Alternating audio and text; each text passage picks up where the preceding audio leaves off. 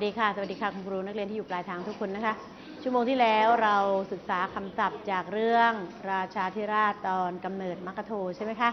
เดี๋ยววันนี้เราจะมาอ่านกันตาม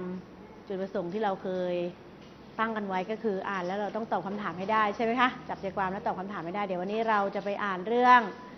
ราชาธิราชตอนกำเนิดมัคคโธซึ่งอยู่ในหนังสือเรียนนักเรียนบทที่เท่าไหร่นักเรียนลองเปิดดูสิคะวรรณคดีลำนำพ่อค้าจากมอตมะใช่ไหมคะลองเปิดดูเลยวันนี้เป็นวรรณกรรมจากหนังสือเรียนนะคะไปดูพร้อมกันค่ะ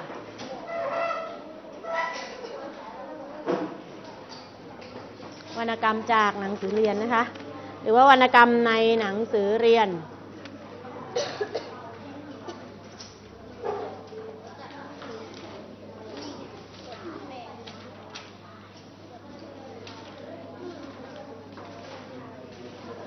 วรรณกรรมในหนังสือเรียนนะคะเรื่องราชาธิราชตอนกำเนิดมัคคโธไหนใครไปอ่านมาแล้วบ้างยกมือไม่มีเลยไม่เป็นไรวันนี้ให้อ่านออกเสียงก่อนนะคะให้อ่านออกเสียงก่อนได้ยินเสียงเจ้าเจ้าเลยกลุ่มไหนเอ่ยกลุ่มที่หนึ่งคนแรกเลยด้านขวามือของคุณครูเสียงดังฟังชัดมากชื่ออะไรเอ่ย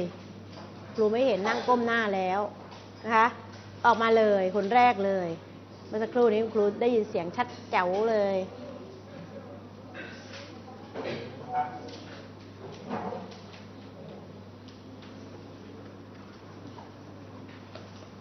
เอาหนังสือหนูมาด้วย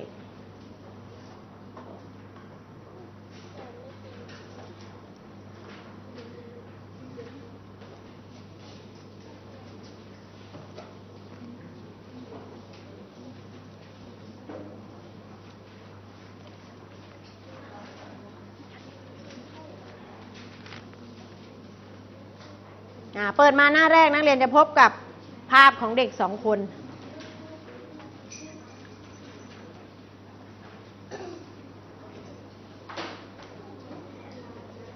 เดี๋ยวให้เพื่อนเตรียมอ่านนะคะนักเรียนที่ไม่มีหนังสือเรียนปลายทางนักเรียนก็ฟังนักเรียนในห้องนี้นะคะ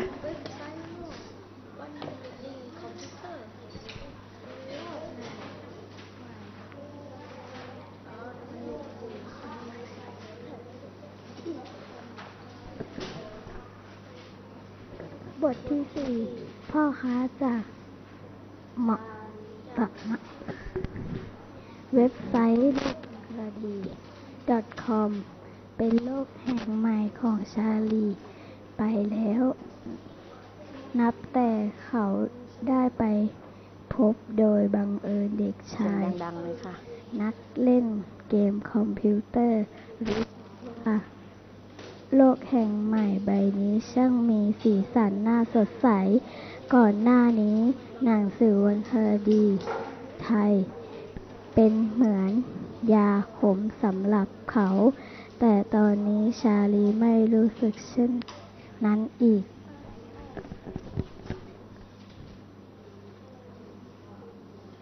วรรณคดีทำให้เขารู้จักลูกน้อยหอยสังเด็กน้อยที่เกิดมาไม่เหมือนคนทั้งหลายวรรณคดีทำให้เขารู้จักกระเช้าน้อยของนางสีดาและขันทองนพกุล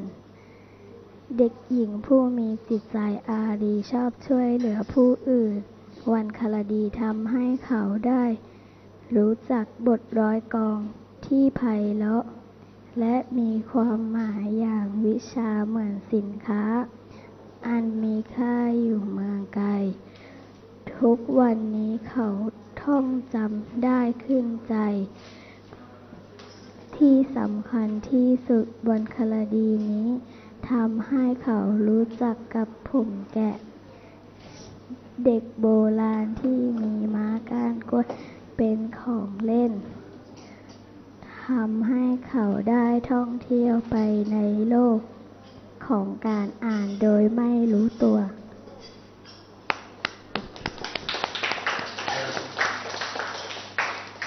น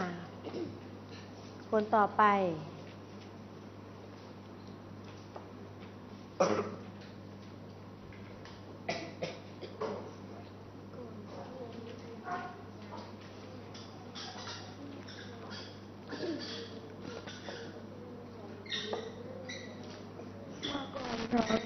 เกมคอมพิวเตอร์งอมแงมแต่ตอนนี้เขาติดว่าสิ่งที่น่าสนใจกว่าเกมคอมพิวเตอร์ก็ยังมีอยู่นั่นคือหนังสือวรรณคดีไทยนี่เองวันนี้ชาลีนั่งอยู่กับเพื่อนอีกคนเธอชื่อเด็กหญิงมะปราง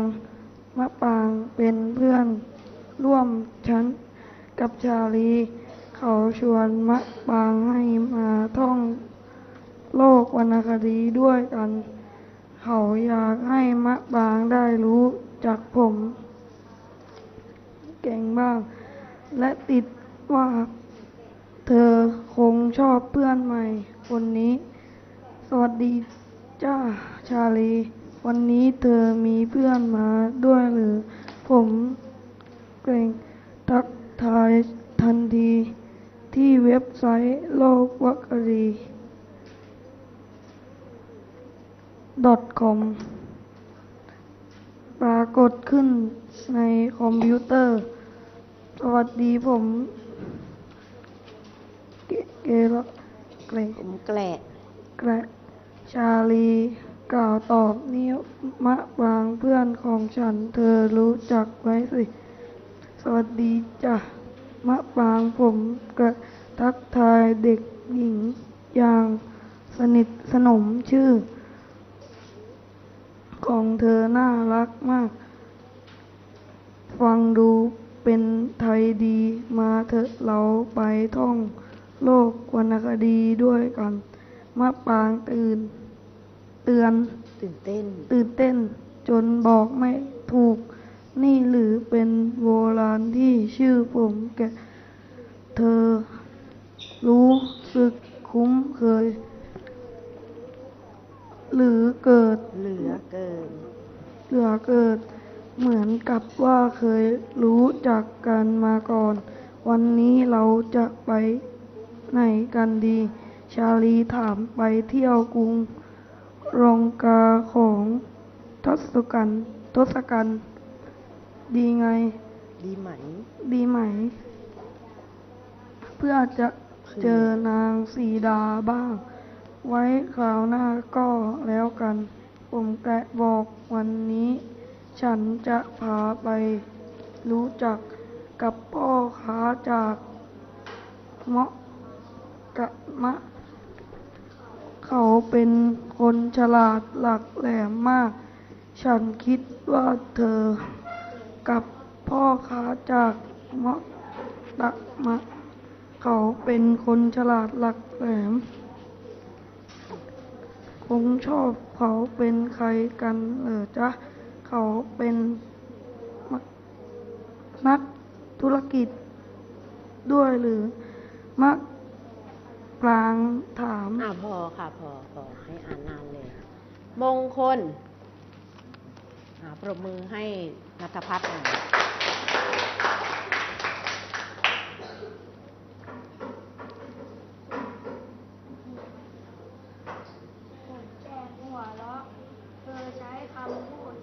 สมัยจริงๆเมื่อก่อนไม่มีใครใช้คำนี้หรอกนะคนแต่ก่อนไม่ใช้คำว่านักธุรกิจแต่ใช้คำว่าพ่อค้าแทนพ่อค้าจากเมาะกะมะคนนี้ชื่อมักกะโทอย่างไรล่ะมักกะโทเป็นตัวละครสำคัญในวรรณคดีเรื่องราชาธิราชเขาเป็นชาวมอญเธอรู้จักชาวมอญไหมจ๊ะในคดีมอญในอดีตมอญเป็นชาติที่ยิ่งใหญ่ชาวมอญกับชาวไทยเป็นเพื่อนบ้าน กันมานานแล้ว ทุกวันนี้ก็ยังเป็นมิตรกันอยู่ มา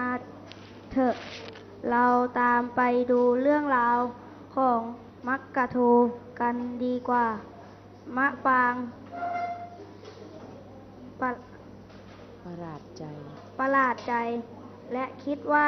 เด็กชายผมแกะคนนี้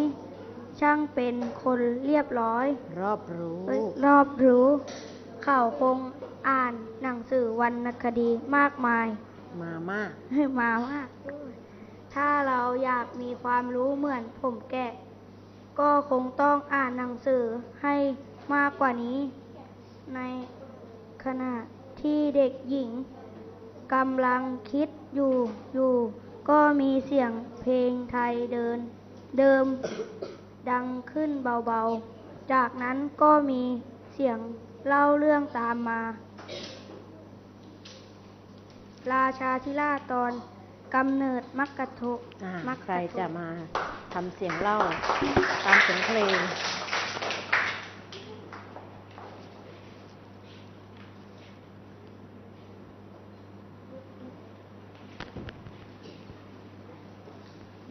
คนต่อไป